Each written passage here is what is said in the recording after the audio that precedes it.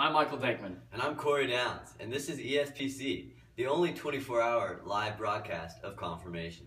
Right now, out in the field, we have live ESPC's very own Daniel Duke to answer for us the question of, what is confirmation?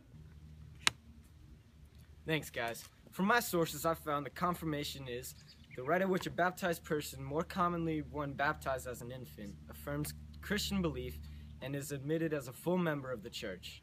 Back to you guys. Thank you, Daniel. It's always great to have you.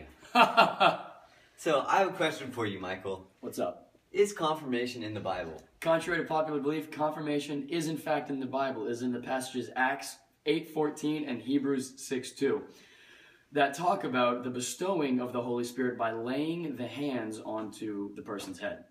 For our next topic, we have Carson Holler out there with a very, very special guest. Thanks, guys. I'm here with Merritt Addison, who recently met the Pope for his charitable actions for the Catholic Church. So, Merritt, how's meeting the Pope? It was great. He's a very charitable and kind man. So, tell me about the fruits of the Holy Spirit. Well, since you asked, the fruits of the Holy Spirit are observable behaviors in men and women who have allowed the presence of the Holy Spirit to live and be effective in them. So I hear there are 12 of them. Do you know them? Yes, I do know them. They are charity, joy, peace, patience, kindness, and goodness. Not forgetting generosity, gentleness, faithfulness, modesty, self-control, and above all, chastity. In your previous answer, you mentioned grace. So what are the graces that come from the Holy Spirit, or confirmation? Well, there are many effects of confirmation, and some of them are graces.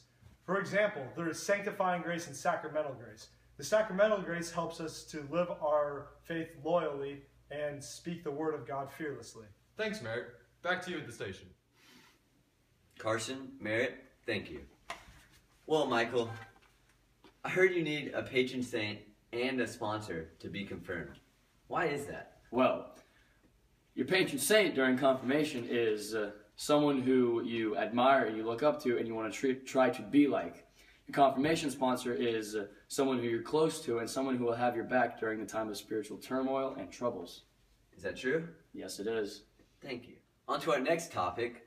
About 2 weeks ago, Carson Holler made a trip to the local pool to get a recently confirmed teenager's opinion on the sacrament of confirmation. And here's what he got. Thanks, guys. I'm here with John Crone, who recently got confirmed. So, John, tell me about your recent confirmation.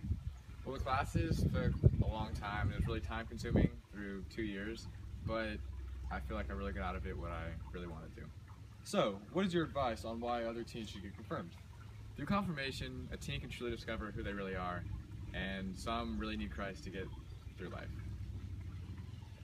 We would like to thank Carson Holler and John Crone for taking time out of their summer to help us show you the good video we made today.